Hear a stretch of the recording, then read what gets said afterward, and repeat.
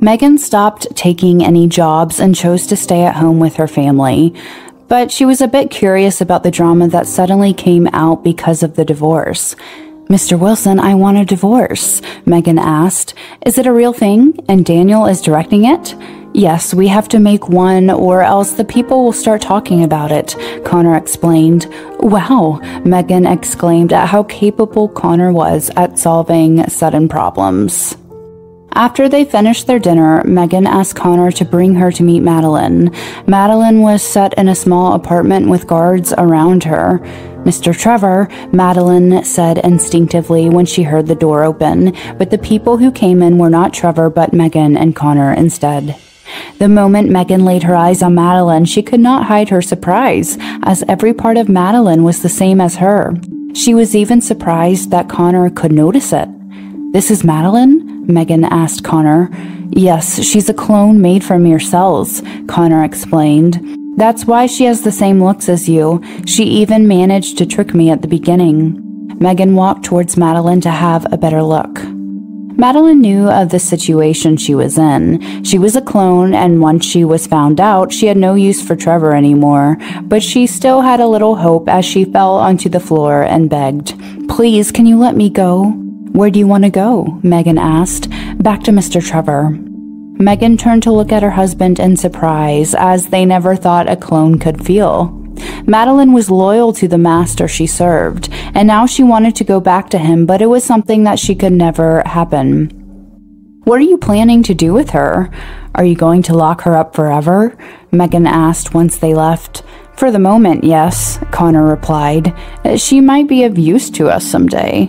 Connor knew that a fierce battle between him and Trevor could not be avoided, and Madeline might be of use when that happened. "I see. Let's go back. I want to check up on Orange and her kid." They went back to Brooklyn Heights and went straight to room 103.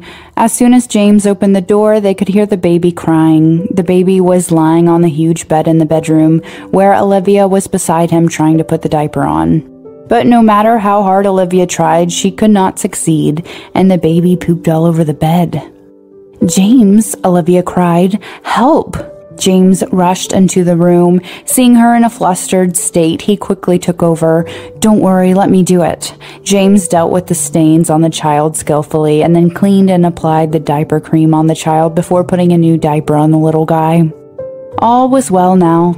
The little guy was already feeling comfortable and was no longer crying. He was now lying quietly in his crib. Meghan walked in, laughing as she exclaimed, "My goodness, you've transformed a devil into an angel in an instant. How did you do it?" James's face turned deep red. He gave an awkward chuckle before hurrying off with the dirty clothes to wash them. Olivia noticed that Meghan had arrived. "Meghan? Is that you, Meghan? You finally come back." The two sisters hugged for a while. When they released each other, Meghan said, "I want to see my godson." "Oh my, he has grown up a lot after not seeing him for a month. He's also beginning to have a look. Now that I see him, he's really beautiful, just like his mom. I also think he looks a little better than when he was first born." "Yeah, you've taken care of him well." Meghan extended a finger to play with the child's tiny hand. Kai grabbed her finger immediately. His grip was quite strong. "Oh, look, little Kai has caught me. His grasp is really tight." "Yeah, he's quite strong." Olivia's thoughts and focus were now fully on the child. As she looked at her son, a gentle smile involuntarily appeared on her face. Thinking of James, who was busy outside, Meghan said deviously, "Orange, I think you're quite lucky now. You have James by your side to help you. You don't have to worry too much." "Yeah, if there were no James, I would definitely be a mess now." Olivia had not realized this about herself, that she was very dependent on James now. If he was not there for her, she was really not going to make it. "Yeah, James is a good young man. He's a practical and capable person, and he has a strong sense of responsibility. I think if he were to become Kai's father, he'd be more than qualified for it." Olivia's face froze all over when she suddenly heard Meghan say this. "Meghan, stop saying such things. I really don't have such ideas. I know, I'm just saying, and I didn't ask you to do anything. I just wanted to remind you that you should think more about Kai. He will eventually grow up and will need a complete family." After finishing her words, Meghan resumed playing with the child.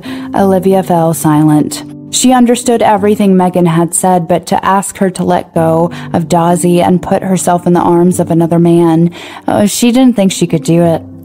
James, that man was a really good person, but it was also because he was too good she was not willing to pull him down. In the end, Meghan asked again, "Where have you planned to hold the 1-month celebration?" "I don't plan to." Olivia did not tell her parents that she had given birth to a child secretly. If she were to let them know, they would definitely bring a lot of trouble. The best way was to not tell her family at all before Kai started school. "How can you do that? My godson is so cute. He suffered so many sins before coming into this world. We should hold a celebration party no matter what. Just leave it to me. His godmother will organize this for him. We won't make it grand, but at least we still have to invite several of our good friends and share the joy together." Meghan decided to take things into her own hands. No matter what Olivia was going to say, she had firmly decided. The 1-month celebration was not held at a big hotel, mainly because Meghan didn't feel like appearing in public recently. She wanted to spend a few days in peace. Under Meghan's arrangements, the party would be held at the apartment Olivia and James were currently living in. On the day that marked 1 month old for the baby, the freshest ingredients and groceries were delivered early in the morning. Connor had transferred a few cooks from the Howe family house to prepare lunch together. Woody and Layla appeared on room 103's doorstep just before dinner with Kimberly. Other than them, Harvey's family, Samantha, Adam, Travis, and Lily were all invited. They all came to have a look at the baby and to give their blessings to him. Since Layla liked babies a lot, she spent most of her time playing with the baby. "Mr. Woody, look at how cute he is," Layla smiled. "Why don't we make one too? Having a little kid calling us daddy and mommy seems fun, right?" "Who wants to make one with you?" Woody scolded. "If you want one, then go make it with someone else." "So you plan on having a child-free family? Fine. If you don't want one, then we can be a family. My sister is one too, and look at how happy she is with her hubby." "Mind your own business," Woody scolded, unable to understand. Since when did he show that he wanted to become a family with her? Woody was almost at his limit of having Layla treat herself as his wife.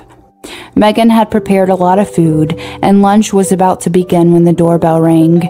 "Is there anyone else coming?" Meghan asked. "I'll go," James said and got up. But as soon as he opened the door and saw who it was outside, he almost had a heart attack. "Mum, why are you here?" James's mother was standing right outside. She'd come straight up to the suite by using the ID James had given her a while back. "To see you, of course." The woman in her 50s smiled while she picked her luggage up. "At least let me know beforehand," James mumbled. "Do I have to inform the president before visiting my son?" James's mother scolded and went straight into room 103. "Oh my, I can smell some food. Did you prepare something for me?" "Wait, Mum." James was trying to stop his mother, but it was too late. As soon as his mother stepped into the house, she was shocked by the huge number of people gathered there. "Oh my, why are there so many people here? Are you having a party?" James was already speechless and quickly explained, "I'm sorry, my mom visited suddenly." "No worries," Meghan smiled. "We can have lunch together too." James took his mother to clean her hands and went back to the dining room. "Thank you for the food," James's mother said to Meghan as she scanned the people in the room. Connor was the only one she knew, and she said, "I know this is Mr. Wilson, my son's boss." "Nice to meet you," Connor greeted. James's mother landed her eyes on Meghan and exclaimed, "What a pretty lady. She looks like a huge movie star or something." "Mom, she is a movie star," James smiled wryly. "She's the protagonist in the show you told me about, Beauty of the World."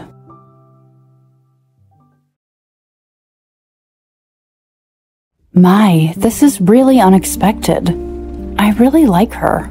The old woman took Meghan's hand as she looked at her over and over again. Meghan chatted with the old woman for a while. She didn't expect that she would have such an elderly fan herself. "What is this lunch gathering for today?" the old woman asked again. Alice, who was next to her, answered in the adult's head. "Grandma, this is a 1-month celebration for my little brother Kai." A 1-month celebration. At this moment, Olivia, who had just breastfed Kai, came out of her room and shouted for James. "James, the child pooped again. Can you help me?" "Oh, I'm going to help. Mom, you stay here." James hurried off to Olivia with the child. Mrs. James was curious. Just now that woman had come out of her son's room and called him to help with the child. What does this mean? Where did the child come from? Wanting to see what was going on, the old woman followed after him. Inside the room, James was changing a child's diapers while the child's mother watched him from the side. No matter how astute Mrs. James was, she was still surprised. She asked in shock, "James, whose child is this?" Only then did Olivia notice that there was a woman standing at the door. Slightly dumbstruck, she asked James, "Who was the auntie at the door?" At this point, if James said the child was not his, things would be difficult to explain as both mother and child were staying in his apartment. He was also afraid that his mother would criticize Olivia unfairly. He could only brace himself for it. He directly wrapped an arm around Olivia's shoulders and said, "Mom, I've been hiding this from you and did not tell you. This is my wife, Olivia. Our child has just reached 1 month old." Olivia was shocked. What did he say? Seeing that Olivia was dumbstruck, James squeezed her shoulder secretly and signaled her with his eyes to cooperate with him for a while to put on an act in front of his mother. Olivia vaguely figured out what was going on. As James looked at her imploringly, she had no choice but to nod at his mother reluctantly. Mrs. James was thunderstruck. She couldn't believe it at all. She looked at Olivia and then at the fair and chubby little child. Who would have thought that her hard-headed eldest son had actually married a wife and had a son without saying anything? Suddenly, joy appeared on her face as she rebuked him. "Oh, you slow-witted, stupid son. You didn't even tell your family that you've gotten a wife? Why didn't you say anything when the child was born? The child is already 1 month old. If I hadn't come today, I wouldn't have known such a big thing. Oh, just look at the way you handle things. You'd rather hide such a good wife and grandson from me." Mrs. James had no doubts about it all and had really thought that her son had settled down with a family of his own outside without telling his parents. Now that the elderly woman had seen her fair and chubby grandson, she was overflowing with joy. Seeing that the old woman was constantly calling her son her darling grandson, Olivia had no choice but to continue to play along, helping James to finish the act. Ever since Mrs. James had come, James's life had been a lot easier. His elderly mother was very good at taking care of a child and also very skillful in postnatal care for her daughter-in-law. Olivia and her child were very well cared for by her. However, since the old woman was living here, there was also one big problem. That was, her stay had seriously interfered with Olivia and James's lives. The two had usually slept in separate rooms, but now for the sake of putting on an act in front of the old woman, they had to sleep in the same room at night. In front of Mrs. James, they also had to display their love for each other as husband and wife. As they kept up the act, Olivia felt that she was going to qualify as a professional actor. Mrs. James lived here for more than half a month before James found an excuse to make his mother go back to their hometown in the Northeast. Before leaving, Mrs. James kept reminding him to bring his wife and son back to his hometown when the child was 100 days old, so that their relatives and neighbors could see that the James family finally had a descendant. "Yon, what should I do?" Olivia asked. "I think his mom is serious. She even asked us to bring the kid back home and have a wedding there. What is happening right now?" Even though Olivia was nervous, Meghan thought that they were making good progress. If Olivia were to really be one with James, not only would Meghan have to stop worrying about her friend, but Kevin would even be able to rest in peace. James was a gentleman, and he was the nicest towards Olivia and her baby. "Why don't you just go with the flow?" Meghan suggested. "You can have someone take care of you, and in return, you can help shut James's relatives up from asking when he wants to get married." "But James, I don't know." Olivia believed that a great person like James should find a better woman to live the rest of his life with, and not someone like her who already has a child. "I know, but I'm not asking you to do anything. It's just for show. You can still remain friends in secret while lying to the world that both of you are married," Meghan explained. "I've already talked with James, and he does not mind you having had a relationship with another person in the past or having a child. He's willing to take care of you and the baby without asking for anything in return." I really believe that Kevin is living inside of him, or else I can't find any other explanation as to why he was so nice to you. Olivia thought about it, and just as Meghan had mentioned, Olivia did sometimes see a lot of Kevin and James. After thinking through it, Olivia finally agreed to fake marriage and was set to go back to Connor's hometown in 2 months. And just a few days after the party, Connor and Meghan got an invitation to Daniel and Audrey's wedding. Since the wedding was not far away, Connor and Meghan decided to bring the kid together and treat it as a honeymoon for themselves. "I'll let the others know," Meghan said, and opened the group chat that had all of her friends in it.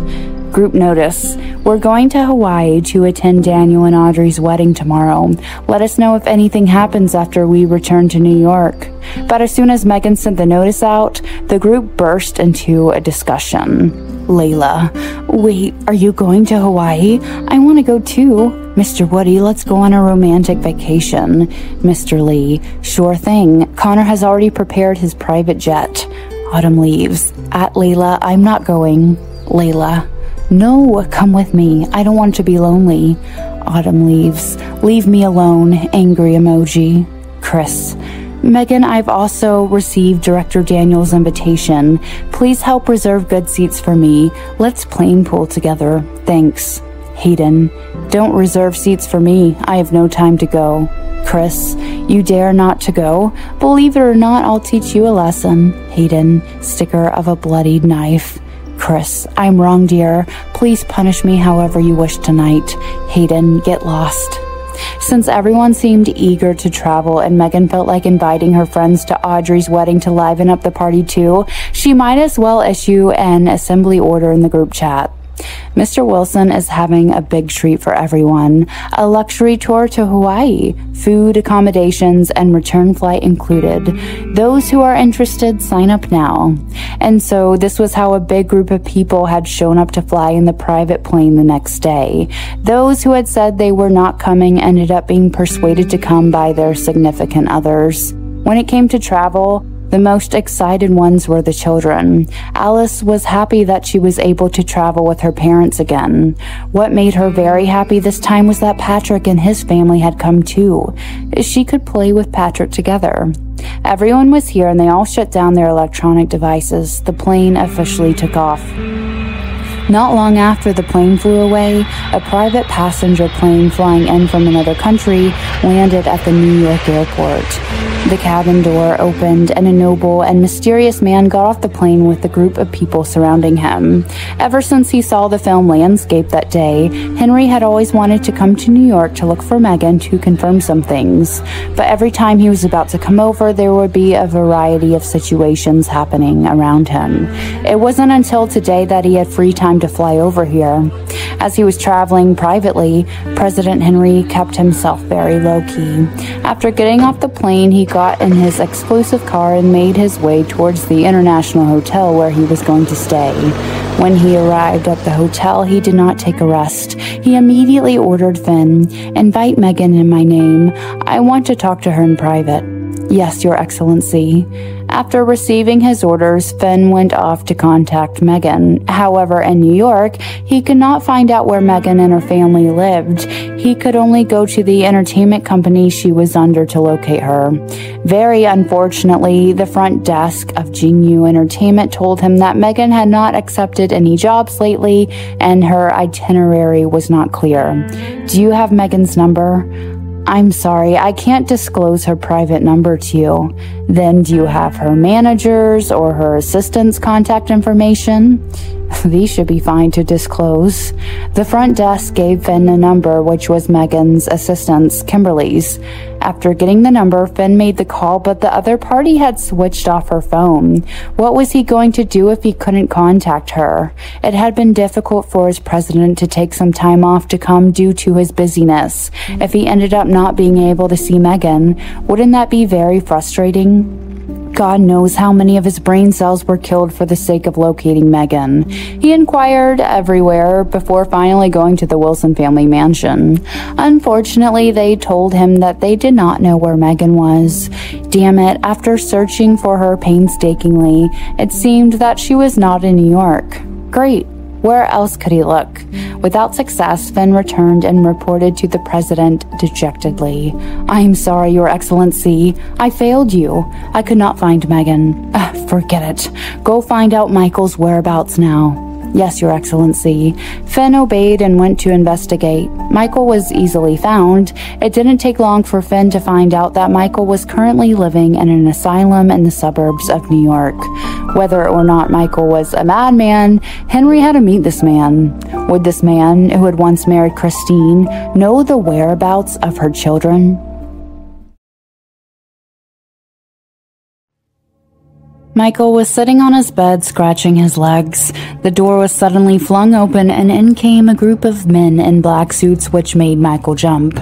He was wary of the people who suddenly visited because he had no idea what they wanted with him, until a man in a pair of leather shoes and a bespoke suit walked in.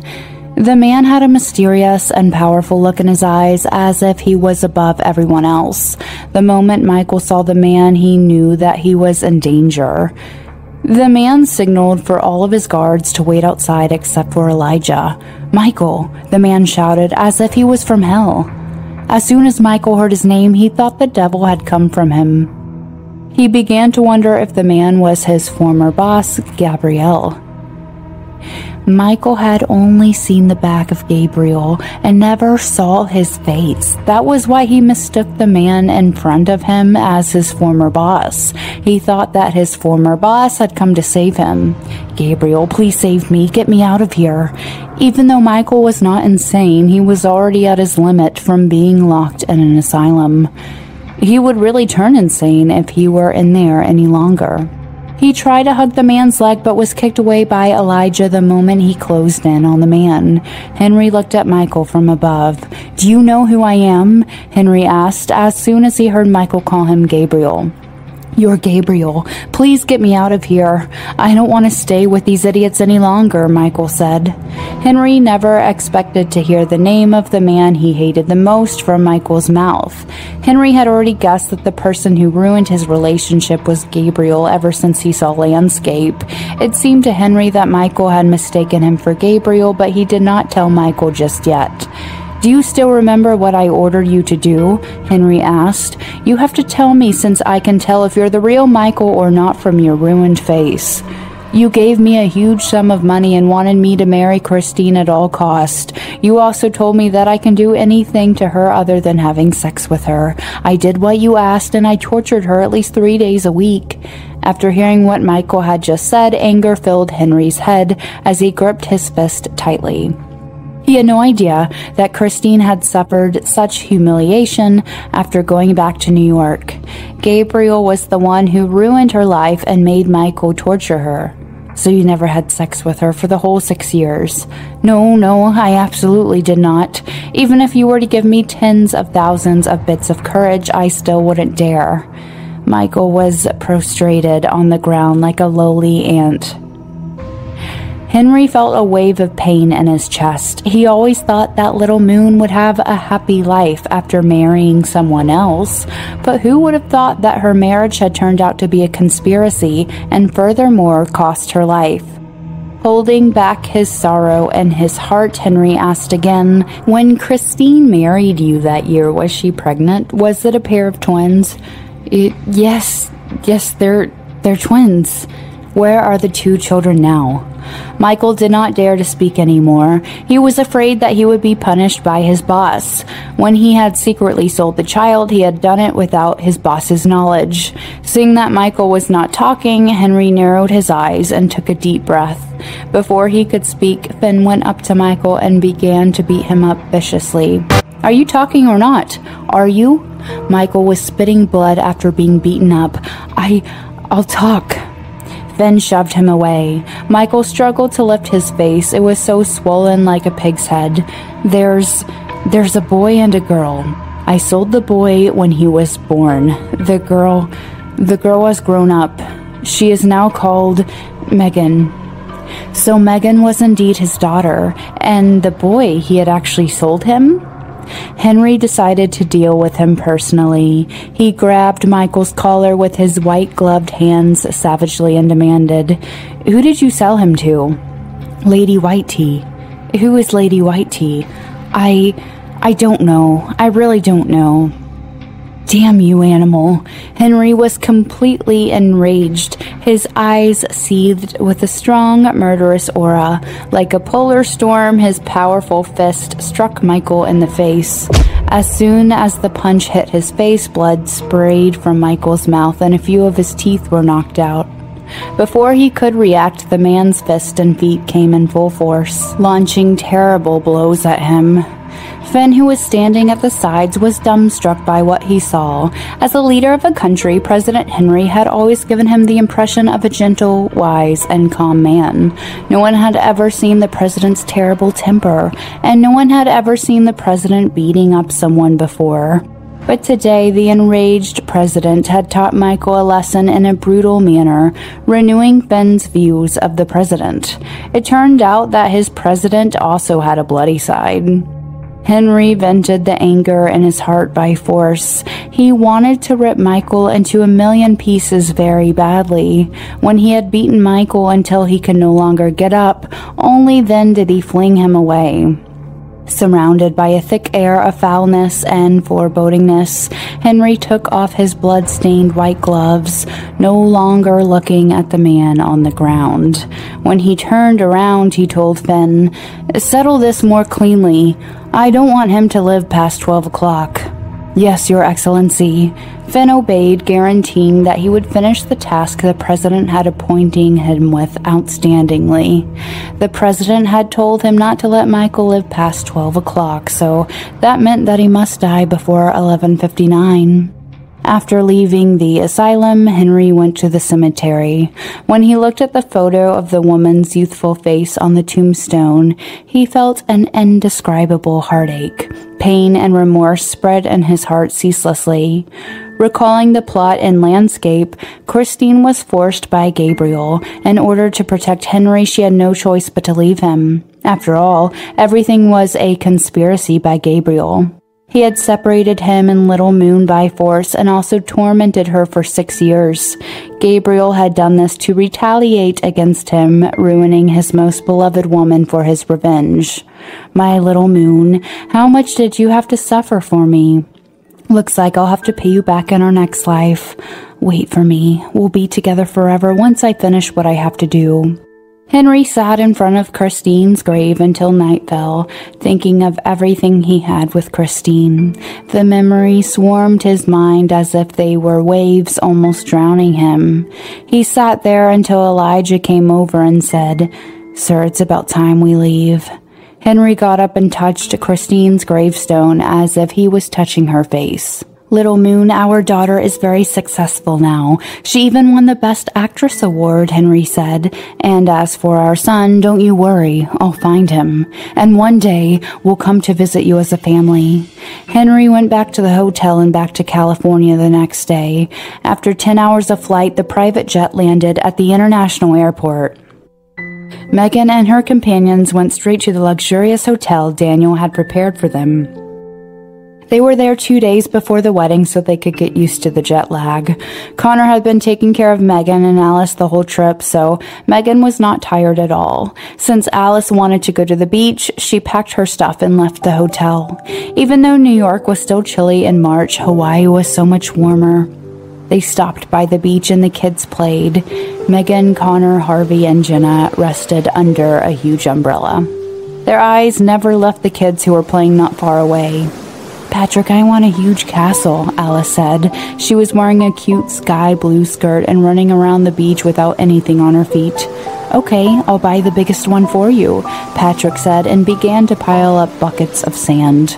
Patrick worked fast and in no time had built a very delicate and pretty sand castle for Alice. "Alice, look, the castle is done." "It's so pretty. Patrick is the best." "I now pronounce you the castle's princess. From now on, you're Princess Peach." "And which one is the princess's room?" "This one," Patrick said as he pointed at a random place. "But there's no window." Patrick quickly poked his finger into the sand and said, "There's one now." "Yay! Now I can stay here and look at the garden outside where the dogs are playing." Just as Alice was making good use of her imagination, a beach ball flew over and destroyed the castle.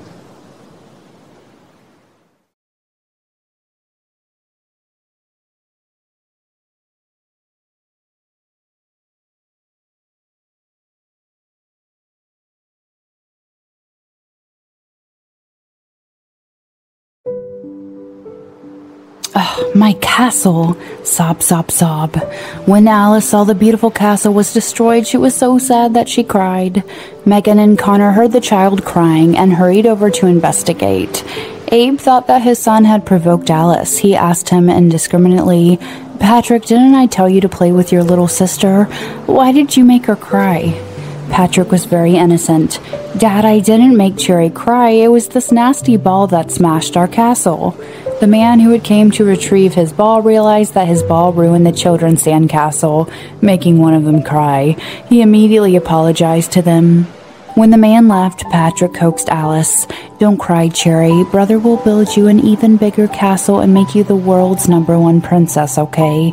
Alice smiled, successfully amused. With tears still on her face, she nodded and said okay. As the sun set, they returned to the hotel and had a buffet dinner at the hotel in the evening. They met up with Daniel and Audrey and asked them about the wedding preparations. The wedding preparations had been completed half a month ago, and they were just waiting for the joyous day to arrive after that. It was obvious that Daniel had put a lot of effort into the wedding preparations. He was really regarding Audrey as his precious Trevor, pampering her in his hands. Audrey was nourished by his love every day, and she was exuding a glow of happiness and sweetness from the inside out.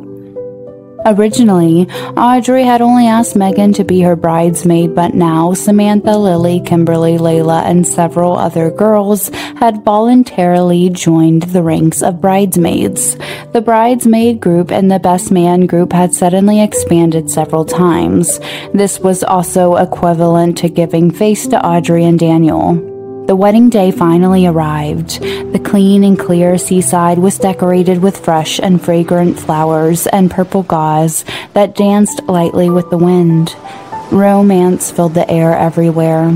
There were also a lot of handsome men and beautiful women wearing beautiful clothes, all of which had become part of the beautiful beach scenery.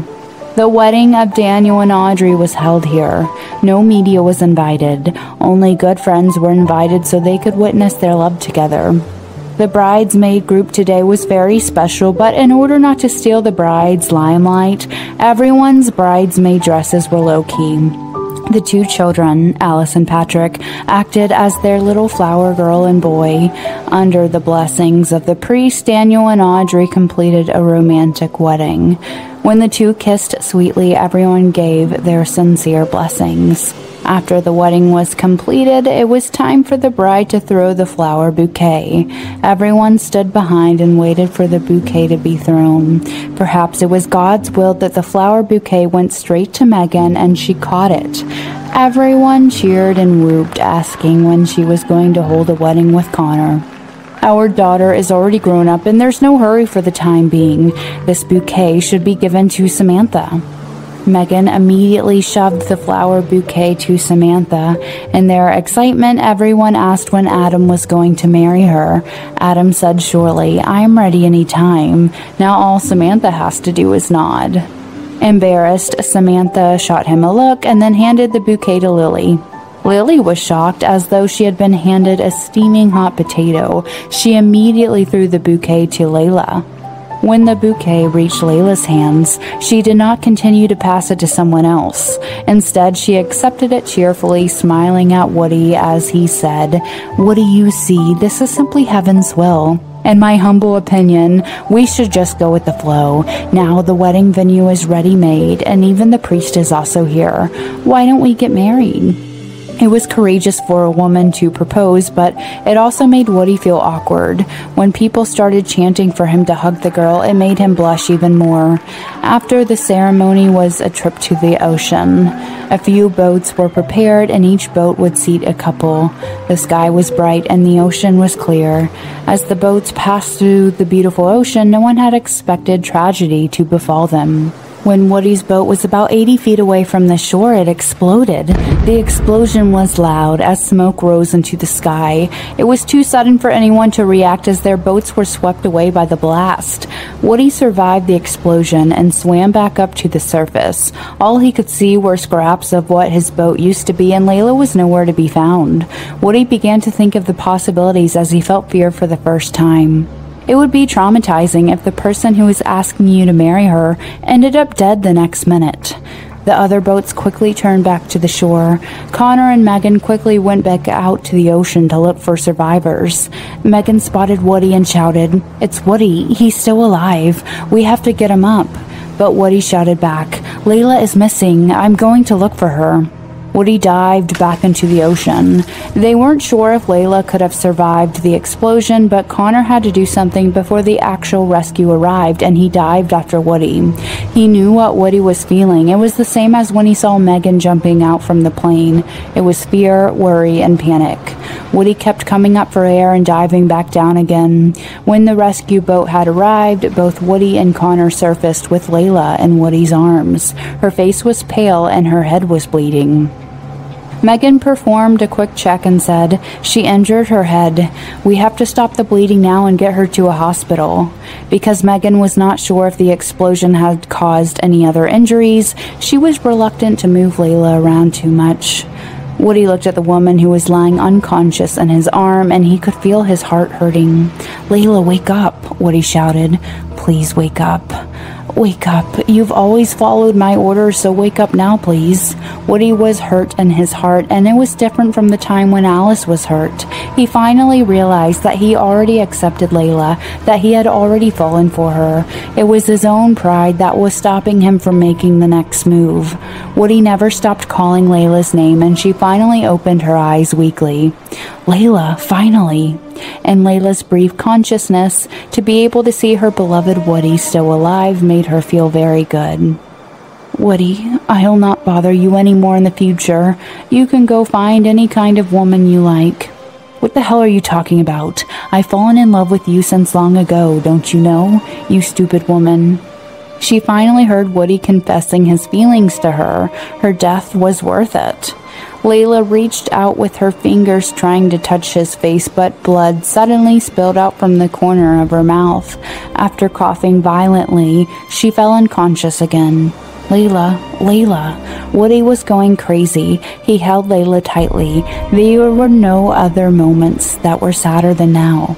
He didn't know what would happen if he were to lose such a woman who loved him so much. What was he going to do? Heartache, sadness, despair. And he would not forgive himself forever. The rescue boat sent them to the shore first. As the ambulance was waiting there, Layla was taken to the island's hospital. Outside the emergency room, Woody looked helpless and lost. His heart was full of anxiety. He really wished that the injured person was him. He didn't want Layla to be hurt. His friends came to the hospital to visit. Kimberly saw Woody looking very pained, so she comforted him. "Brother, don't be too upset. Layla will definitely be fine." Woody lifted his reddened eyes and glanced at his sister. He asked, "Tell me, am I usually being too fierce to her? Am I such a jerk?" Kimberly nodded. "Yeah, a little." Woody was regretful for his actions. He punched the wall with his fist in hatred for himself. If Layla were really to just die like that, he would blame himself till the end of his life. God knows how long he had waited anxiously before the emergency surgery was finally completed. At the moment when the doctor came out, Woody and everyone went up to ask him about her situation. The doctor told them very solemnly, "The patient's brain was damaged. Now we've already done our best to keep her alive. We'll see if she can wake up within a week. Otherwise, be prepared that she would fall into a vegetative state if she doesn't wake. Even if she does wake up, there will still be after effects." Nobody could imagine what it would be like when an energetic and lively person such as Layla became a vegetative person. Woody fell into great sorrow. Meghan patted his shoulder as she comforted him. "Woody, Sis is a good person. God will surely help her. Who knows, she might wake up tomorrow. Whether she can wake up or not, I will not let go of her again." Right now, he only knew that whether or not Layla would become a vegetative person, he would simply not leave her again. He could still hear her words in his mind when he had gotten the flower bouquet. She had smiled and said that she wanted to marry him. In a blink of an eye, they had almost become separated into two worlds of the living and the dead. "Layla, please wake up soon. Didn't you say that you wanted to marry me? As long as you wake up, I'll marry you." At the sea, the police had begun their investigations. The sea area was temporarily barricaded and thorough investigations were being conducted on the yacht rental company. Connor had already given the order to cover up the incident. For the time being, Layla's injury must not be known by their family back in New York, for fear that they would become worried.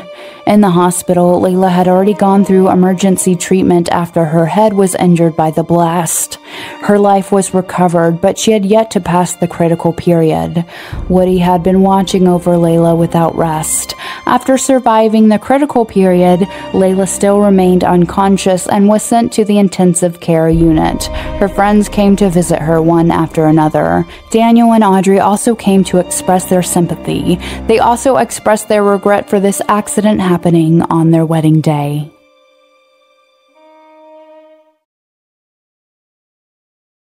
When Meghan and Connor went to visit Layla, Woody remained quiet the whole time. His eyes reflected his regrets and remorse, and the couple knew what he was going through. Humans have the tendency to feel those things only when they've lost the things they took for granted. Woody had not slept for the past 2 days, and he was in a bad state. His eyes were red, and his beard unshaved. It looked like he could collapse right away. "You should get some rest," Meghan said. "You might collapse before she wakes up." "I'm fine. I want to stay by her side," Woody replied as he grabbed Layla's hand. "I was a bastard. I really wish I could turn back time and make her right." "It's not too late yet," Meghan comforted him. "The doctor said she will wake up soon, and when she does, treat her better." Woody was thinking of the same thing too. As soon as Layla woke up, Woody vowed that he would treat her the best he could. But it's been 7 days. She might wake up tomorrow. And just as Meghan finished her sentence, Layla's eyelids and hands moved. "Hey!" Meghan shouted as soon as she noticed it. "I think she's waking up." Layla slowly opened her eyes, but quickly closed them again because it was too bright. "Layla, Layla," Woody shouted, and Layla opened her eyes again. "You're finally up." Woody could not hide his excitement as he grabbed her hand and kissed it.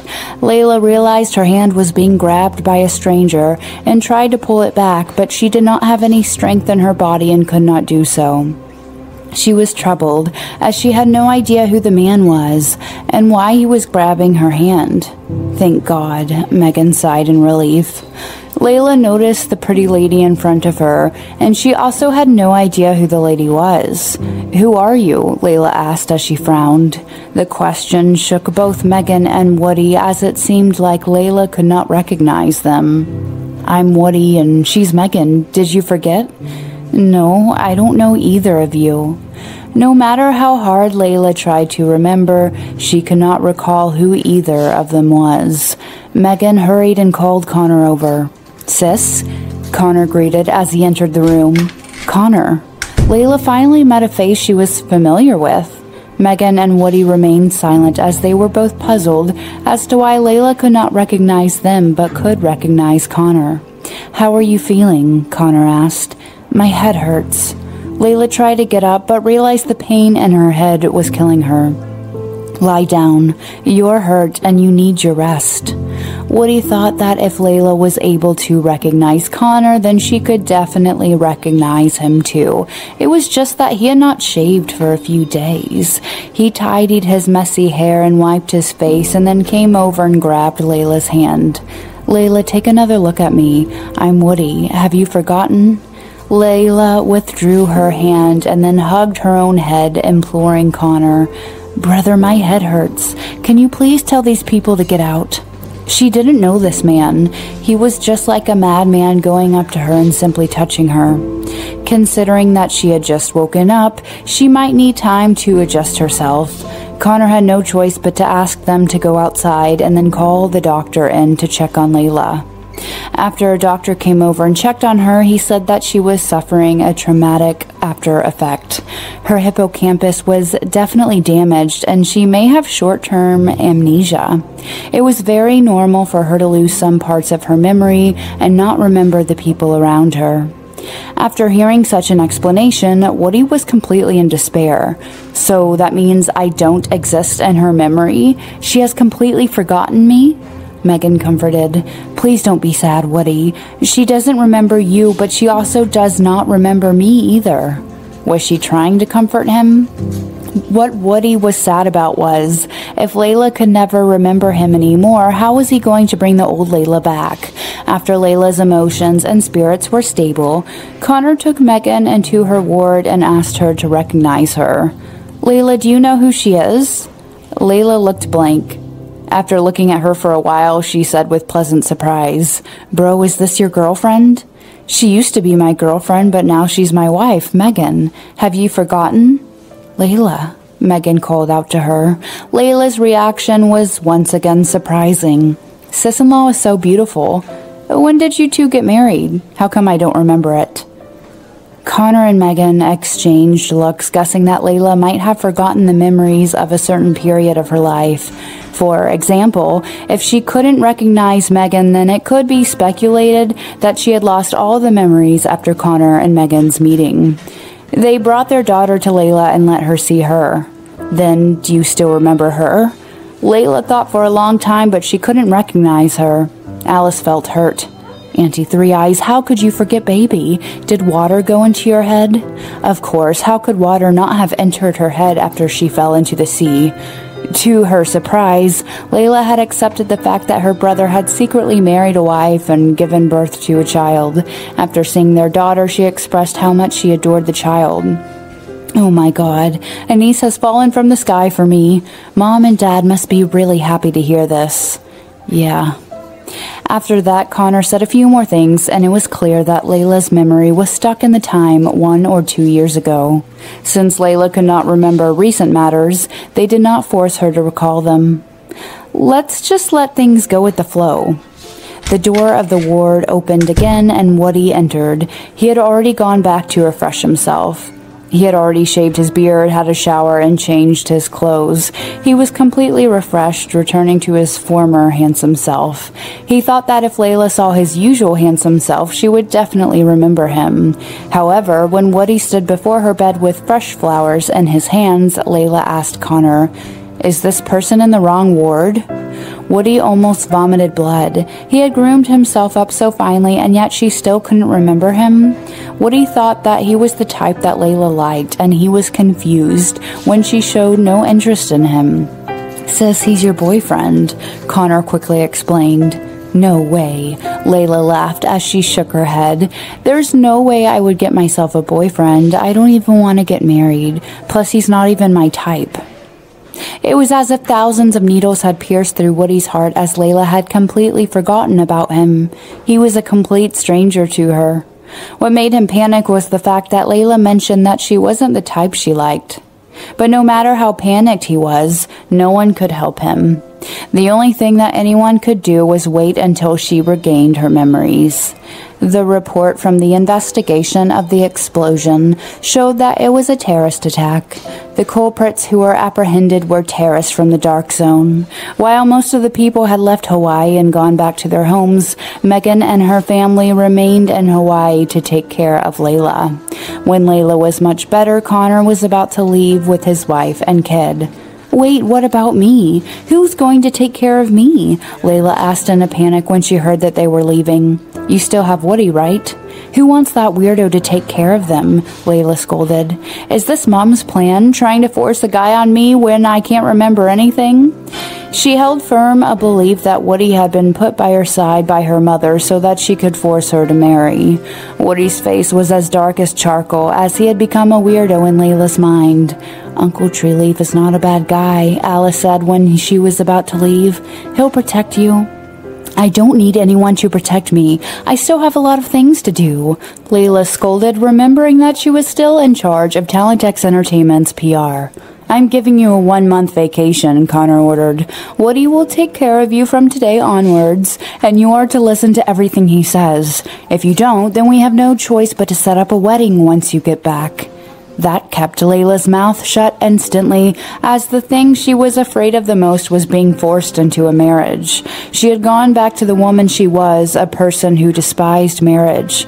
She was being cold towards Woody and rejecting him from the bottom of her heart. Woody was also to blame, and he had never treated Layla well, and now he was tasting his own medicine. Yet he still threw away all his pride and remained next to Layla. There was a reason for Connor's sudden departure. He had gotten the news that headquarters in Tampa had been attacked by a suicide bomber, and she was admitted into the hospital.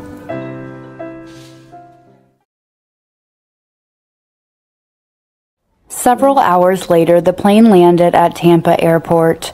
Their group rushed to the hospital where Susan was admitted. When they arrived at the hospital, Susan had already undergone surgery and was now lying in the intensive care unit.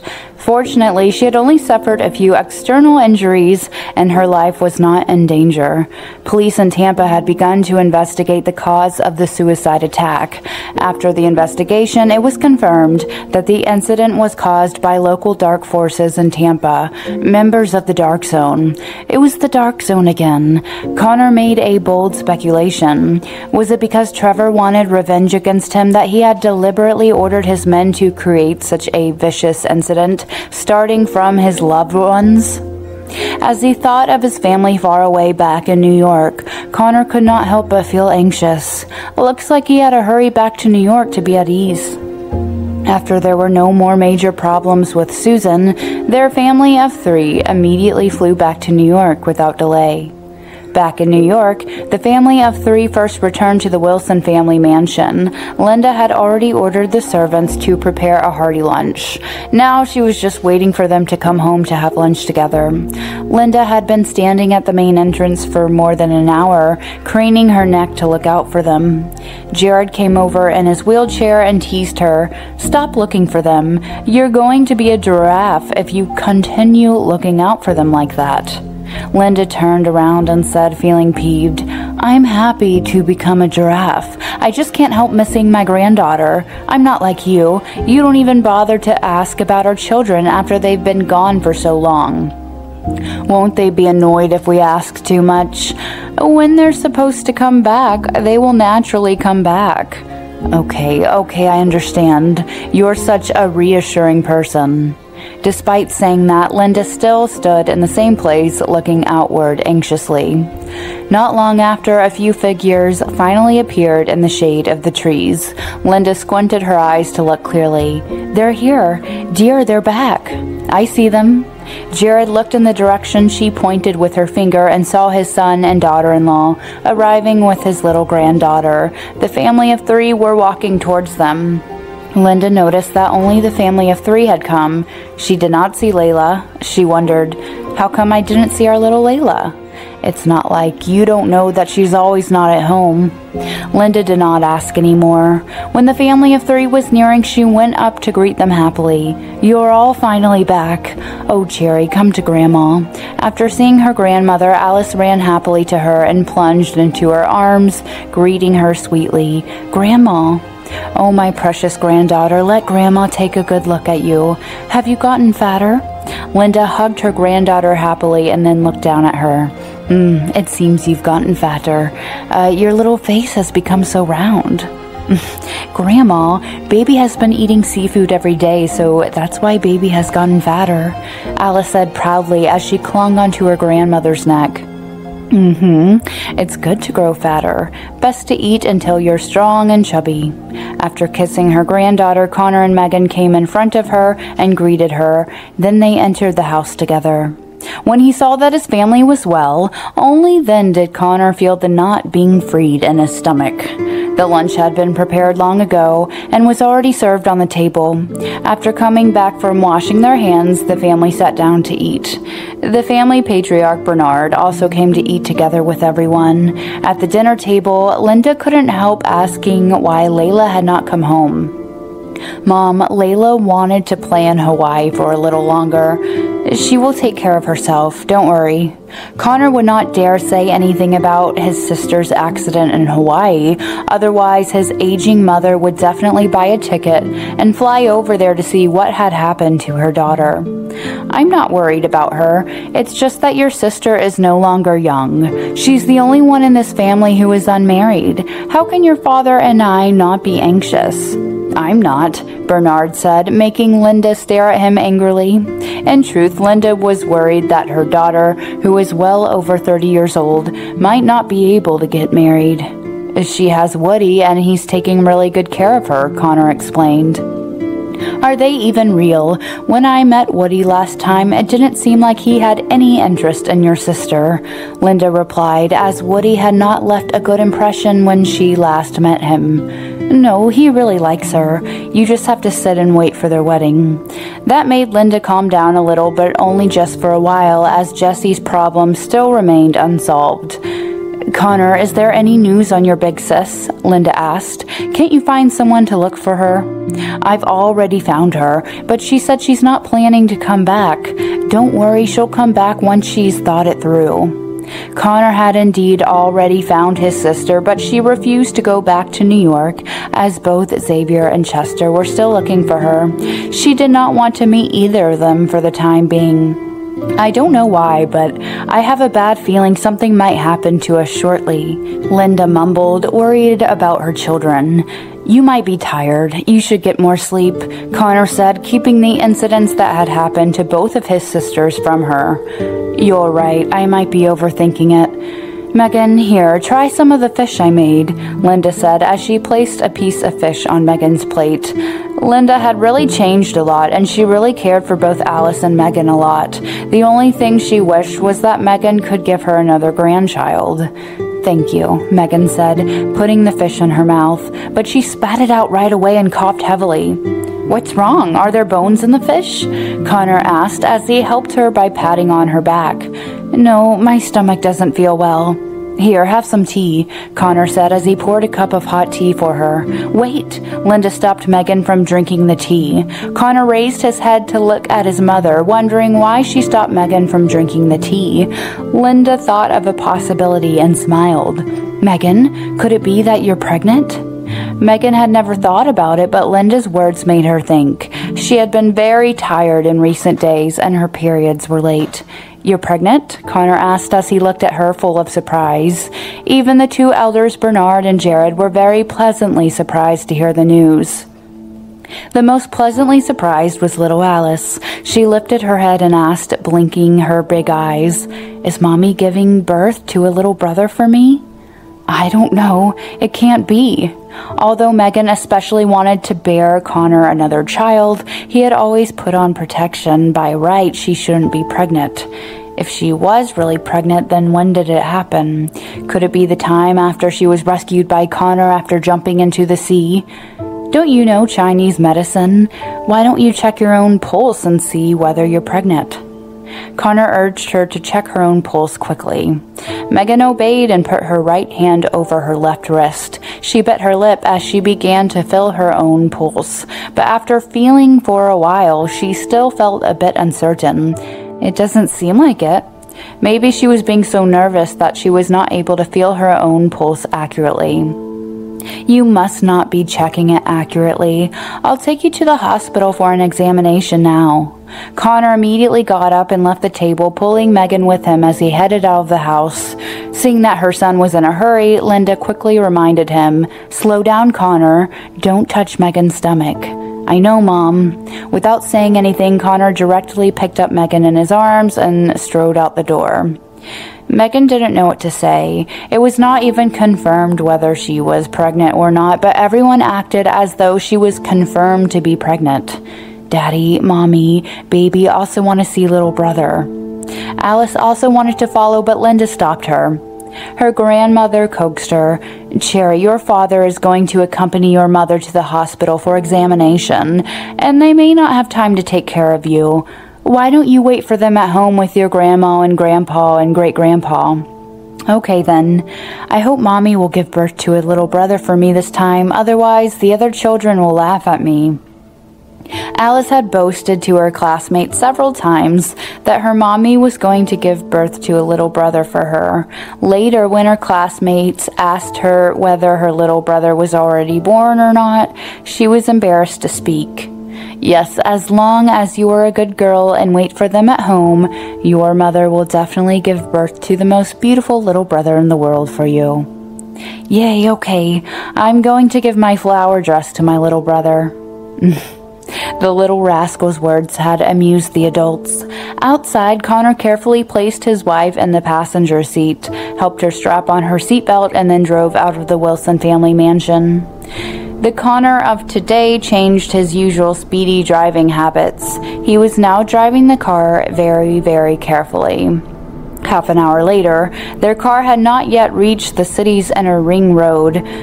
Meghan peered at the speedometer in the dashboard. The needle was constantly hovering at 30 miles per hour. She couldn't help but say, "Dear, why don't I drive instead?" You must be joking." Connor was worried that a mishap would happen to her. That was why he had driven the car so slowly. Before it was confirmed whether there was a child in her belly, she still had to assume that there was one. So he had to be careful. It's better to be safe than sorry. Therefore, this very cautious, prospective father had broken a new low-speed record. All the other cars around him overtook his luxury car. Even the old man riding on his motor tricycle was driving faster than him. Slowly, they arrived at First People's Hospital. Connor took Meghan directly to Matt. Matt first ordered a urine test. The urine test results came out as faint positive. "Great, you're really pregnant, dear. I'm going to be a father."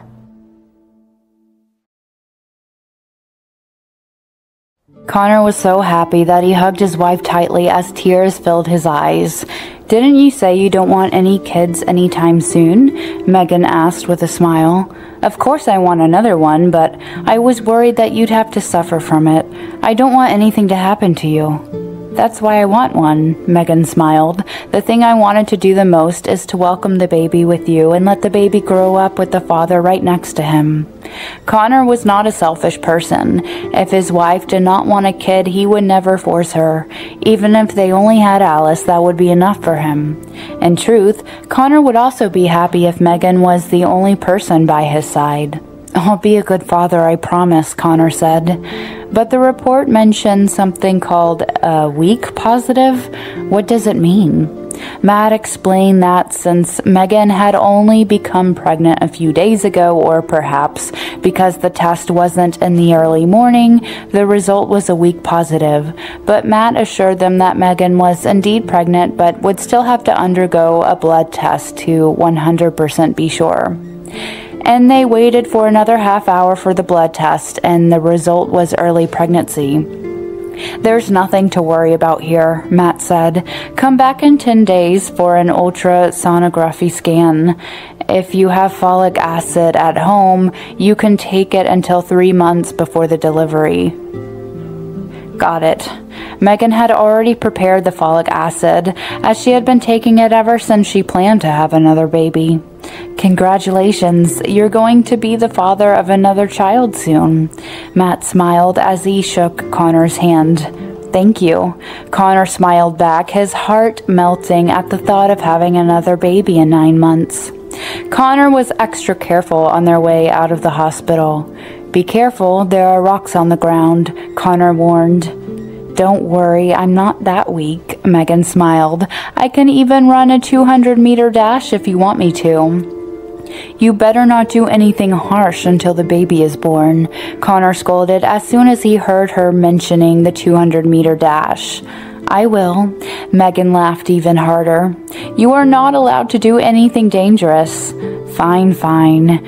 Both of them went back to the Wilson mansion to tell everyone about the good news.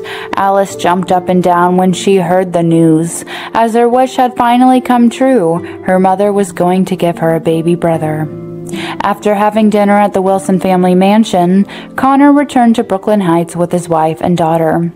Originally, Meghan wanted to share the good news with Olivia at once, but when she saw that the lights in apartment number 103 were not lit up, she remembered that Olivia had already followed James back to his hometown with her child. It might be a while before she comes back. After they got home and had a bath, the husband and wife laid down on the bed with their daughter between them. Connor stroked his daughter's little head and asked, "What kind of story does Cherry want to hear tonight?" Alice thought about it for a while before she suddenly had an idea. She got up and leaned close to her mother's stomach and said, "Daddy, Baby doesn't want to listen to a story anymore. Baby wants to tell a story to little brother." Sure. What story do you want to tell your brother? The couple was pleasantly surprised to hear her say that. They always knew that she was a sensible child, but they didn't expect her to be this sensible. Now she even knew to start loving her brother. Baby is going to tell the story of the 3 little pigs. Alice cleared her throat and began to tell the story animatedly. She finished one story, but she still wasn't content, so she started a second story. As their daughter was telling the story seriously, Meghan and Connor leaned against the headboard of the bed watching the little girl. Meghan suddenly said, "I feel a strong sense of premonition." "What premonition?" "I feel that after this child is born, he will definitely be spoiled." Meghan could imagine it. In the future, this child would be spoiled by his father and his sister all day long. Furthermore, he would be favored by his family elders and aunts. It could really be said that he would be loved by many. "It's all right. I'm willing to spoil my baby," Connor said proudly. Before his daughter could look back, he quickly kissed his wife on her cheek. Meghan shot him a look and smiled. She couldn't describe the sweetness she was feeling in her heart. They rested for the night. The next day, Connor sent the child to school. Meghan continued to stay at home, but her holidays were over. She was supposed to start work again. Previously, the drama Let's Divorce Mr. Wilson had entered the casting stage, and most of the cast was selected. The launch of the shooting would be held 3 days later. Connor knew that she couldn't bear to be idle, but for the safety of her unborn child, he had helped cancel the lead role in this film so she could take care of her fetus at home. In the following period, Connor began his wedding preparations in full force. Meghan only needed to cooperate. When the time came, she could just comfortably become a bride. At a wedding photography studio in New York, today they had a wedding photo shoot appointment. Lily and Kimberly accompanied Meghan to the studio first to pick a wedding dress and get ready for the studio shoot. In the end, after looking at all the dresses, the 3 women had their eyes on a specially customized wedding dress. Meghan's eyes lit up as she was attracted by this wedding dress with a cut-out top. Pleasantly surprised, Lily said, "Meghan, this is so beautiful. Try this one." Kimberly also agreed. "It looks like only this one is suitable for you." Meghan also felt that this dress was very beautiful. She said to the staff, I'll try this," the staff explained to her on the spot. "Mrs. Wilson, you have a really good taste. This is the Elisab wedding dress that Mr. Wilson has specially ordered from you from abroad. It has a nice name called Everlasting Love." She put on the wedding dress. At the moment when the curtain slowly unveiled, Meghan stunned everyone in her wedding dress. The perfect combination of exquisite beaded diamond motifs and the lightweight gossamer cloth created a dreamy and romantic look for the wedding dress. The wedding dress was definitely made for Meghan and only her. As she put on the dress, she looked like an angel descending from heaven. "Oh my God, you're so pretty. Wait, I'll snap some pictures. Isn't Mr. Wilson ready yet? He should see this." And it was then that Connor appeared from behind in his tuxedo, his eyes set on his wife. "You're so pretty," Connor exclaimed. She was the prettiest bride in his mind, and no one could even come close to her. Meghan raised her head and looked at Connor, who was in his black tuxedo, as if he was a prince from the medieval era. "Hubby, are you really my husband?" Meghan asked, unable to believe how good-looking the man was. Meghan's words made the people all around them laugh as Connor walked towards Meghan and took her by her hand, leading her into the photo booth. "I finally know what a match made in heaven means," Lily sighed. "They were really made for each other." "Aren't you and Travis the same as them?" Kimberly laughed. "When are you two going to get married?" "And which part of us do you see us as a match?" Lily scolded. "We aren't even in that kind of relationship. We're just an employer and an employee." Kimberly had known both Lily and Travis together from a lot of time, and from the way they talked to each other, Kimberly could clearly see that Travis was interested in Lily. Kimberly even saw them kissing by chance when they were in Hawaii. "You don't have to deny it. I even saw you two kissing in Hawaii." Lily was so embarrassed that she wanted to dig a hole and hide in it. When they were in Hawaii, Travis had force-kissed her while under the influence of alcohol. "That damn bastard, this is so embarrassing," Lily scolded. After Connor and Meghan had their photos taken in the booth, the next stop was at the residence. Since the residence was built on an island in the middle of Jade Lake, every corner of the place was suitable for photo shooting. It was the best place for wedding photos. The couple changed their clothes and posed for the camera. Since they were both in the acting industry, posing was not a challenge for either of them. They even reflected their love for each other in all of their poses. They kissed and hugged each other like there was no one beside them. The photos were so natural that any of them could be used for the wedding. Her delicate fist as she said hatefully, "I don't want to spread dog food with him. Best not to let me see him, otherwise I'll wallop him whenever I see him." She didn't know what the man who was quietly approaching her from behind had heard everything she said.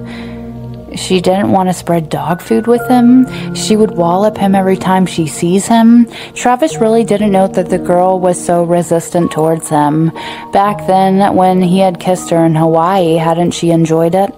In order to let the girl know what to say and what should not be said and the consequences of speaking inappropriately, Travis grabbed her head by force as he came from behind and gave her a fiery kiss. Lily was in the middle of a conversation but actually ended up being kissed by someone by force. When she saw the close-up handsome face before her eyes clearly, she felt goosebumps rising on her skin. Her mouth was sealed by his kiss and her body was also hugged by him. She couldn't move. She wanted to beat him with her small hands, but her beatings would feel like a tickle to him. Kimberly saw such an intense scene when she turned around and looked. She couldn't help but laugh and remarked, "Are you two trying to kill me? Oh, please, I suggest that both of you go somewhere else and kiss all you want." Travis let go of her and Lily was able to breathe. She couldn't help but widen her eyes and curse him. "Travis, are you sick?" "Yep, only you have my cure." The man really listened to Kimberly's words, directly picking up Lily in his arms. Lily screamed in terror when she was lifted off the ground.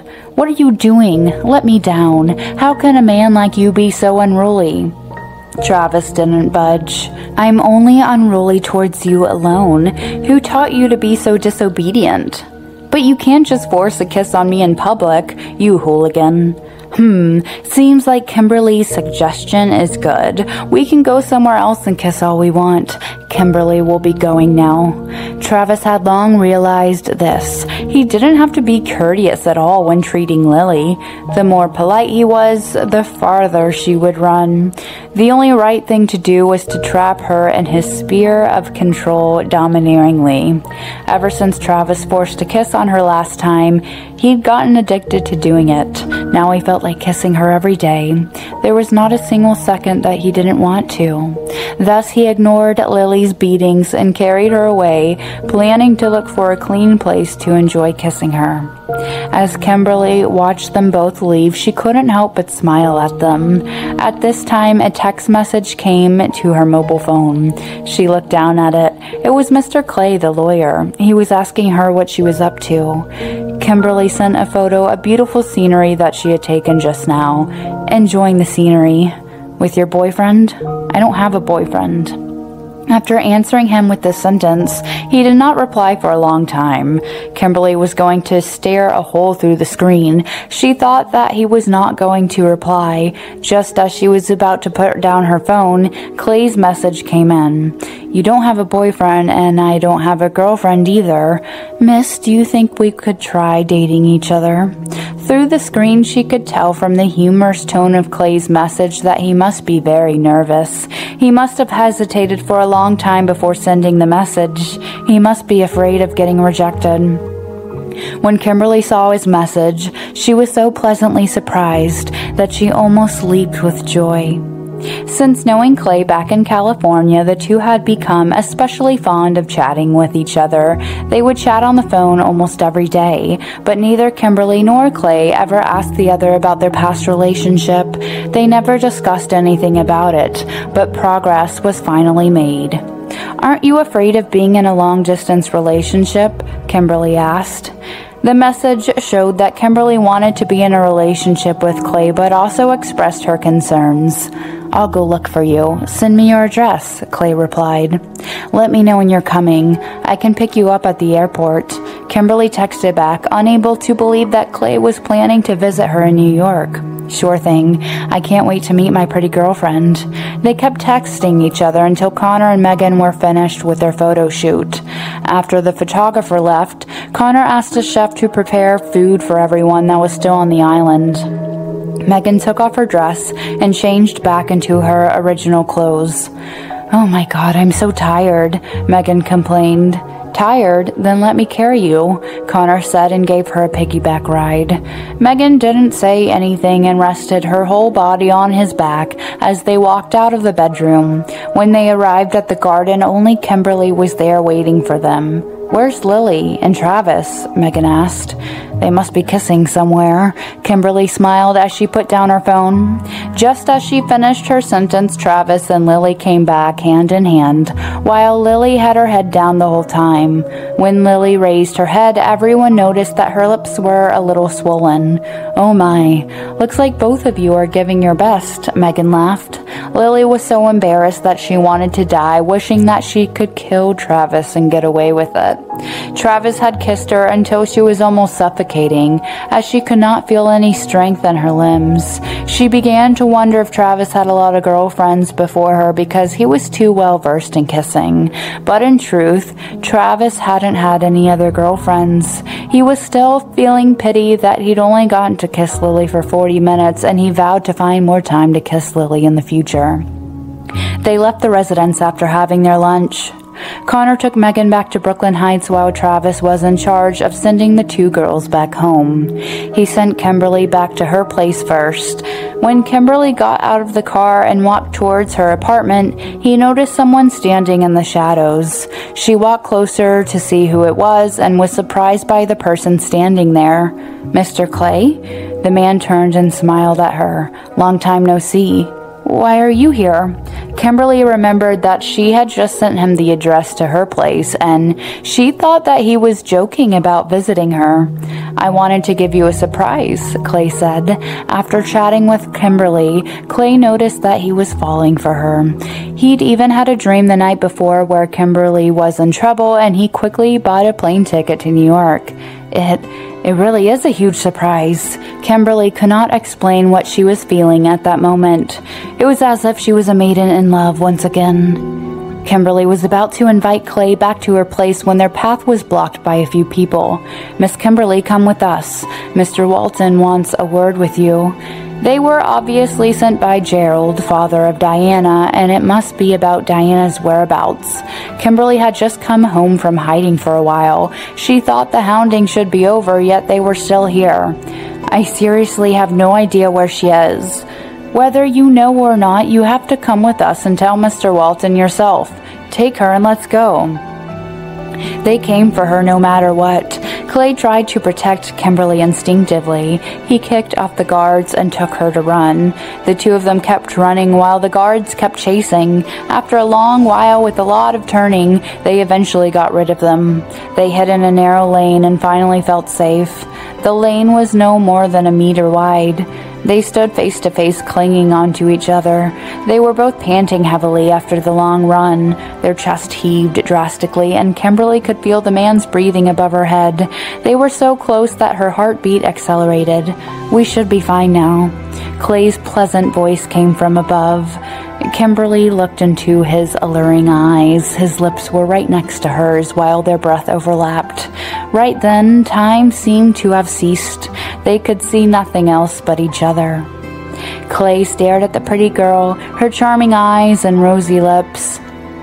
His Adam's apple rolled once while he felt some uncontrollable impulse that led to an unexpected action. He lowered his head and placed a kiss upon her lips. It started gently but went vigorously when he felt her bewitching tenderness. Finally, he lost control. He pulled the girl into his arms and cuddled her tightly while lavishing endless kisses on her. Kimberly was not expecting such an immediately elevated encounter. They had only met once in California and were merely seeing each other for the second time after some online chatting, and they were unbelievably intimate now. But when love called, who could ever resist? The young man and woman indulged themselves in caressing in the narrow lane. When kissing her, Clay realized how badly he had been longing for her. There was only one thing he wanted in the world: to be with her for the rest of his life. After his visit to New York City, Clay successfully made Kimberly his girlfriend, but due to other business, he could only stay for 2 days in New York before he flew back to California. They agreed that they would live together in California in the future, and that Clay would wait for her to settle her business in New York and then take her home to his parents. 10 days later, there came the check. Connor accompanied his wife to the hospital for B ultrasonography. They saw the pregnant sac, the embryo, and even the fetal heart. The results came as a bigger surprise. It seemed that Meghan was conceiving 2 babies instead of 1. They were twins. "Honey, I'm overwhelmed. It's like winning a double jackpot." Connor lifted his wife joyfully, made a few circles, and put her back onto the bed gently. He placed his ear onto her belly and listened carefully. "They are probably no bigger than the size of a rice grain now. You won't hear anything." Meghan laughed at him, the one who was already carried away by joy. "I can feel them. They are waving and calling me daddy," Connor declared, as if he indeed heard it. "Nonsense." Meghan dabbed on his forehead and smiled contentedly. "Come on, let's go back and tell them the good news," Connor smiled as they left the hospital. And as expected, the family members were all happy to hear the news. The elders finally would get to have an heir to their family. And 2 at the same time. Ever since Linda had learned about Meghan's pregnancy, she asked them to move back to the Wilson mansion. Since Connor had to work that day, Linda could help take care of Meghan. Even though Meghan rejected it at first, Connor mentioned that it would be better to live with his parents, and Meghan finally agreed to it. And ever since Meghan moved into the Wilson mansion, Linda had been giving her all sorts of herbs and nutritious foods, so much that Meghan had different foods every day. "You don't really have to do this for me. I can eat what I usually eat," Meghan said as she looked at the chicken soup that had been prepared for her. "No way. You have 2 babies in your belly now. You need all the nutrients you can get," Linda scolded. Even though Linda seemed close to Meghan now, she still understood that her daughter-in-law still had some reservations about her, and she knew she was the one to blame for that. "Don't worry, I'm doing this for you and the baby's good. I won't try to hurt you again," Linda said wholeheartedly while holding Meghan's hands. "I hope you can forgive me for what I did to you in the past, and I swear I will treat you as my own daughter from this day onward. I know that your mother passed away at an early age, so you can treat me as your own mother if you want to." To show her sincerity, Linda took out a few antiquities and handed them to Meghan. "These are for you, as an apology for the wrongdoings I've done to you." There was no way Meghan could accept such expensive gifts, and she refused them politely. "Keep them," Linda insisted. "Think of them as gifts for the babies." Meghan could feel that Linda had changed a lot, and she had no reason to not let the past go anymore. "Then thank you," Meghan said. "Have some rest. I'll leave now," Linda said, and tried to get back up but sat back down instantly from the pain in her back. "What's wrong?" Meghan asked. "Nothing. I have some problems with my lumbar disc because of my age." Linda had lumbar disc herniation, which sometimes would cause intense pain to her back and leg. "Are you feeling pain in your leg? Let me help you with that," Meghan suggested, since she had the spare time. Linda already knew that Meghan was proficient in acupuncture since she had helped treat Connor's leg problem. "But I've had this problem for quite some time. Can it still be cured?" Linda asked. "Unfortunately, no," Meghan explained. "Acupuncture can't cure it, but it can at least help subdue the pain." And with that, Meghan helped Linda with her problem with acupuncture and moxibustion. After a week of treatments every other day, Linda no longer felt numb or cold on the side of her thigh, and the pain was greatly reduced. She could hang out with her girlfriends again in malls and saloons. When someone asked, "How is your leg?" Linda answered with pride, "It's all good now. My daughter-in-law cured me." "Wow, isn't your daughter-in-law an actress? Is she also a doctor?" "Indeed, my daughter-in-law knows a lot. She's an actress. She plays violin. She has great culinary skills, and she even knows about healing. She is impressive. Your son has found a true treasure. No doubt. My daughter-in-law is a real gem." Now Linda had something else to show off. She talked about her wonderful daughter-in-law whenever she went. She had not thought highly of Meghan previously, but after getting to know her better, she realized how wonderful this girl was. No wonder her son loved her so much. In the second month of Meghan's pregnancy, Olivia came back to New York after their visit to James's family. The two girls cuddled upon seeing each other. Olivia smiled and said, "This is great. Since you told me over the phone, I have been so happy for you and Mr. Wilson. It's wonderful that our Kai will have some company. And more than one, there are two. Meghan, you're a hero. Don't make fun of me. How about you? How was your trip to James's home?" Meghan was fairly bored of staying at home and would very much like some stories from the outside world. "His family was great. They were really kind to me, treated me as their real daughter-in-law, and Kai as their real grandson. They were so caring that I even felt guilty." "Don't be. You should feel grateful to your son." "No kidding. They insisted on changing his surname and registering him to their household, so now Edward will take his surname. What should we do?" "What do you mean? There's only one syllable less. No big deal."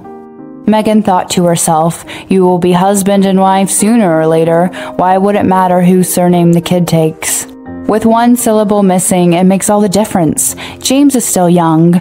We would be such a burden to him. At this age, he should be looking for a decent wife and having his own kid, but I wrecked it." Olivia sighed. She couldn't help thinking that she had dragged James into this, but she never knew that for James, she was never a burden. He was more than happy. He regarded Kai as his own flesh. If Olivia would not tell, he would never mention it for the rest of his life. Instead, he would only strive to be a good father. And if possible, he would be a good husband too. Towards the end of their conversation, Olivia asked, "When are you getting married?" "Soon. You will be my bridesmaid then." "Great. I've been longing for it." The date was set to be during the Labor Day holidays. Meghan and Connor eventually agreed with the elders to hold a grand wedding. Then they started sending out invitations. When Layla received the wedding invitation in Hawaii, she felt like she was being granted a grand amnesty. Hallelujah. She could finally leave Hawaii. It would be nice to get away on a tropical island for a brief vacation, but to stay there forever and be haunted by someone like Woody, she was almost driven crazy. Therefore, Layla brought her ticket and flew back immediately upon receiving the wedding invitation from her brother. She snuck away without even telling Woody. Layla sat happily in the business class seat as she had finally managed to get rid of Woody. But the happiness only lasted for 3 minutes as a man with sunglasses and a suitcase sat down beside her. "That's really bad of you, Layla. How could you leave without telling me?" Woody complained. "Why are you here?" Layla scolded as she moved back a little as if she had seen a ghost. "My job is to protect you. I have to follow you anywhere you go," Woody explained. "My God," Layla screamed as she dropped her head down. "How annoying can this guy be?" Woody looked at the woman who treated him as some weirdo, and he was hurt by it. He couldn't help but reminisce about the Layla who was always by his side. How much he wished that she was still that Layla and not the person who hated him like he was a fly. As Layla was on her way back to New York, Connor had already arranged for Xavier to pick Jesse and Liam up. Jesse had been hiding in another country. No matter how hard Xavier and Chester searched for her, they couldn't find her. Connor was the one who found his sister first, and he did not force her to go back home. But now that he was about to get married, it was natural that he would invite his sister. That was the reason why he arranged Xavier to go and fetch her back. Jessie woke up in her place in a southern country and prepared breakfast for her son. Liam woke up after he caught the smell of a good breakfast. He went to the kitchen and greeted his mother. "Mummy." Jessie turned and said, "Give me a few minutes. The breakfast will be done soon." "Mommy, why are you making breakfast every day now?" Liam asked. "I thought Daddy said he would take care of it, and you can be the queen of the family." Chester's face flashed through Jessie's mind upon her son's mention of him. He had made that promise to Jessie in the past, that he would love her and take care of her, that she could be his queen, and because he loved her too much, she could not live on her own. Not to mention, she had to take care of her son on her own too. As Jessie thought about it, she burnt the 5th sunny side up egg that she was preparing and gave up. "Mommy, don't cry," Liam comforted as he noticed his mother was about to cry. "Let's go find Daddy. He can make sure that we won't starve." But it only made the situation worse for Jessie as she turned and hugged her son. They already had no home to go back to. "Let's go home. I miss Grandpa and Grandma and Patrick and Alice too." Since Liam was still a little kid, he could not understand why his mother would choose to live in a small house in a place that he never knew of. He could not understand why he was forbidden from calling his father and why his father never came for them. The little one has been gone from New York for too long, and he began to miss it. Jessie suddenly remembered the invitation from Connor to his marriage, and if her memory served her right, the wedding would be held on the day after tomorrow. Therefore, she wiped away her tears and told her son, "Well, Mom will pack our things and take you back to New York for Uncle's wedding." "Really? Great. Yeah, we are going home." Liam sprang with joy. Jessie went to her room to pack. Soon she came out with a huge suitcase. She took her son to set off, but upon opening the door, she saw a man standing outside. Jessie lost one breath when seeing it was Xavier. How could he find me here? Liam found Xavier as a pleasant surprise. "Uncle, how come you're here?"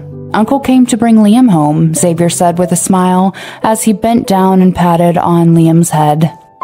"Great. Mom and I are already packed. We are ready."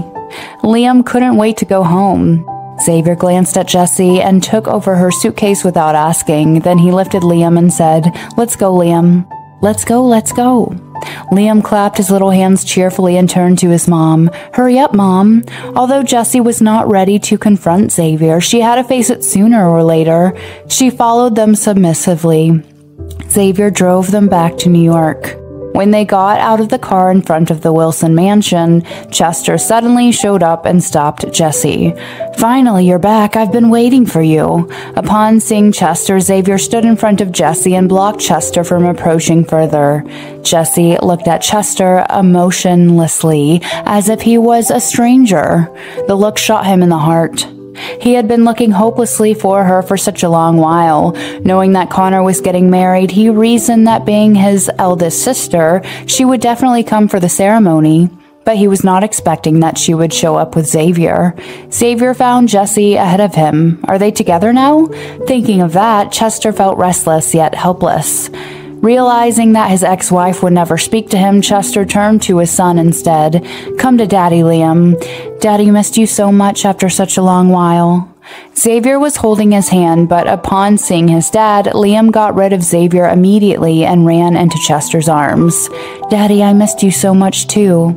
Until then, Chester had felt distinctively how badly he missed his son and how important his son was to him. Who would ever care about blood ties? He raised Liam for 7 years. How profoundly bonded they were. "Come on, Liam, let's get inside." Jessie did not want to spare any chance for Chester. She came and took Liam towards the Wilson mansion. Chester was reluctant and wanted to follow, but Xavier blocked his way. "You are not worthy of it. Go away and do not come for them again. Otherwise, I won't be so nice." Upon issuing the warning, Xavier went into the house, leaving Chester standing speechlessly outside. He could only watch them going away and did not dare to take a further step. He was indeed no longer worthy of it. Chester understood that he was in the wrong. Not only had he ruined a once happy family, he had also lost his wife and son in the process. At that moment, the only thing he wanted was to get them back and beg for their forgiveness, but he wondered if he would ever have the chance to do so. Susan went back to New York the day before the wedding after she has fully recovered. All 3 of Connor's sisters gathered at the mansion ready for the wedding. Meghan also returned to the Jing mansion to prepare for the wedding. "I don't know why, but I feel like something bad is about to happen," Meghan said when she called Connor. It felt too quiet for Meghan. It was as if it was the calm before the storm. "You must be paranoid about the wedding. Everything will be fine once it's over," Connor comforted. "I really do hope so. I'm really afraid that a person might do something in the dark." Meghan expressed her worries as she recalled what had happened to Layla and Susan. "Don't worry, the whole of New York is alerted right now. No terrorist can enter this city that easily." To make sure the wedding would proceed smoothly, Connor had already arranged for a few of his mercenaries to protect the city. "Should we just cancel the wedding?" Meghan asked. Meghan would not mind if the wedding were not held, as the thing she wanted the most at that moment was for her family to be safe. "It's too late to cancel it. The invitation has already been sent out. I promised to give you a grand wedding, and I'm not planning to go back on my word." Connor showed that his will to marry Meghan would never waver, no matter what happened. "All right, fine. Get some good rest. You're going to be my beautiful bride tomorrow." Meghan had only slept for a few hours when the dress-up artist came to her place. The bridesmaids, which consisted of Olivia, Samantha, Lily, and Kimberly, were all waiting for Meghan in their traditional dresses. When Meghan came out in her bright red dress, it shocked the whole crowd. "Oh my, you're so pretty.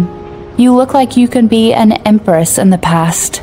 I really can't wait to see what Mr. Wilson will be wearing." Everything was prepared, and according to the tradition, Xavier helped his niece on to the wedding carriage. The carriage was 3 meters tall and needed 10 people to carry it. With the carriage, the band, and everything else, the group that marched towards the Wilson mansion was 2 kilometers long. The wedding had attracted almost everyone onto the street to witness the traditional marriage between the 2 biggest families in New York. A grandeur, retro-style bridal sedan drove by. Through the swaying rosy gauze, people could vaguely see the bride wearing a veil and sitting upright inside. Although they couldn't see her face, they were already very well informed of her unsurpassed beauty. The bridal procession passed by major streets in New York, and many journalists were broadcasting the spectacular scene.